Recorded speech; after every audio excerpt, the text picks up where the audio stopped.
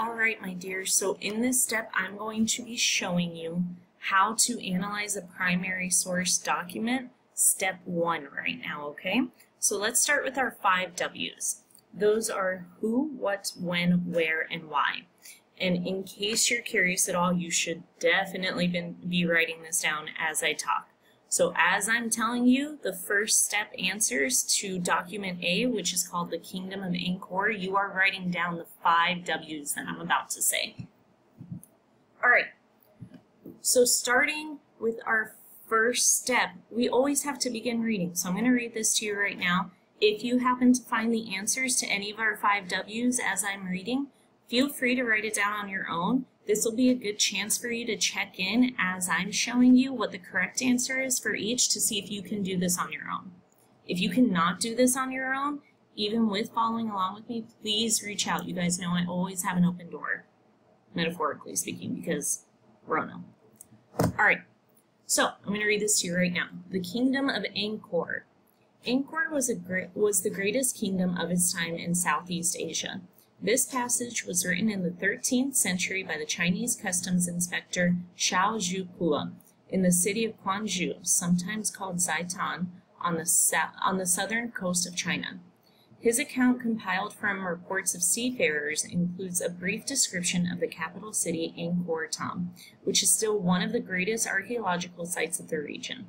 Angkor was already in decline when Xiao Zhukua described the kingdom, and the capital was abandoned in 1432. Oh my goodness, that was a mouthful of names that I probably mispronounced, and if any of you know the correct pronunciation, please don't hesitate to tell me. We want to honor everybody's different cultures, even historically, so if I completely just add on one, I apologize profusely. Alright, so I'm only reading this first paragraph to us right now because this has the answers to our 5 W's right here. So let's see, our who. Our who is going to be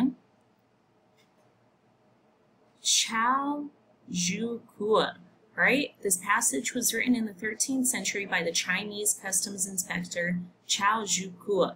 So this is number 1 right here. And if that's really sloppy too, I apologize. I'm going to try to make it as clear as possible. But this is the answer to number 1, our first W, which is who. Our second W is going to be what. In this case, what is the source? Sometimes when you're looking at a primary source document, it's going to be a newspaper or a yearbook or something along those lines. In those cases, for our what, it's going to be a little bit clearer to answer, and I can say, oh, it's the New York Times from World War II or something along those lines. In this case, however, this is a written account of Xiao Zhukua. So, our what is the source answer is going to be a Chinese customs inspector, because this is who our source is. Yes, it's different from a what question technically, but I think you all get what I'm saying, and I'm going to draw a 2 right here. It looks like a Z, but if you see a Z, know that that is the answer to number 2. Our what is the source question. All right, number 3, when. When was this document created? If you guys already have this answer on your own, awesome. You can give yourself a pat on the back, give yourself a high five right now. That's what that noise was. You're killing it. If you don't have it already, that's cool too. It's right here for us. This passage was written in the 13th century. And I just want to make this clear for those of you who don't know what the 13th century time period is talking about. Write this down. 13th century means from 1201 to the year 1300. When we're talking about centuries, we're always going back 1,000 years before than what our specific century number is referencing. So when I say 13th century, I'm talking about the 1200 years leading up to the 1300 years. All right, so again, the answer to number 3, our third W, when, is going to be the 13th century. Kapow. You guys are just going to have to get used to my bad handwriting with this. I apologize. All right, our fourth W is where. Where was this document written? Well, 2 potential answers to this, right? Where was it written and where was it written about? in this case, we're talking about a certain place that Chao Zhukua is referencing, and he's talking about Angkor Thom, right here, right? It says his account, compiled from reports of seafarers, includes a brief description of the capital city, Angkor Thom. That is going to be our where for the purposes of this. And the fifth W, why, or what is the purpose, oops, I forgot our 4. Not that it's going to be pretty either way, but there's number 4. And our fifth W, why or what is the purpose? When we're learning new concepts, you guys, what's the point of it? I could get really, really specific when I'm talking about the quadratic formula and say, oh, the purpose of the quadratic formula is to help me find blank. Unfortunately, I do not know what the purpose of the quadratic formula is, and I'm not even sure I knew it in high school, so I feel your guys' pain there. But I do know history.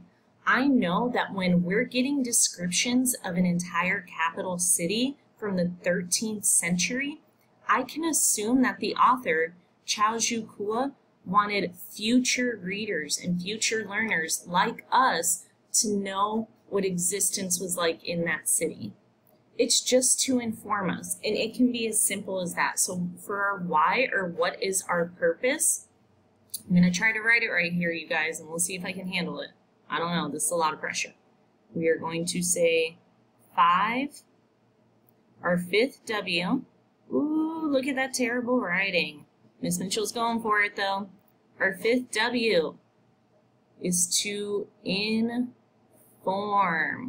Oh, I'm trying so hard to make this legible, you guys. This is the ugliest thing I've ever seen. I'm so sorry. But you get my point. All right, so here are the answers to your 5 W's for how to analyze a primary source document as modeled by me, Miss Mitchell, with my horrible, horrible handwriting. For step 2, you will see a sample of it. I'm only going to model the first 3 paragraphs for you because you already know how to mark the text. And you're on my little geniuses, so you shouldn't need any help beyond step 2, first 3 paragraphs from me, okay? So let's meet up in the Canvas right now, and I will talk to you guys in a second.